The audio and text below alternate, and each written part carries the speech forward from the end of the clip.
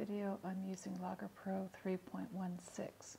I'm going to show you how to change the speed of your video or also the frame rate per second.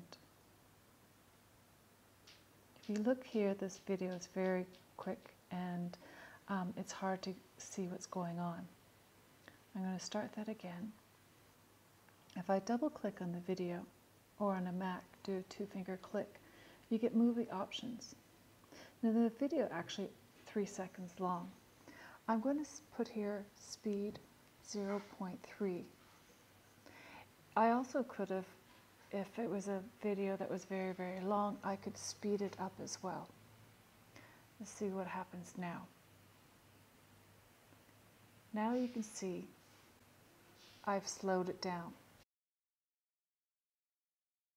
It doesn't give me more frames per second than what I could have had, but it does mean I see it slower.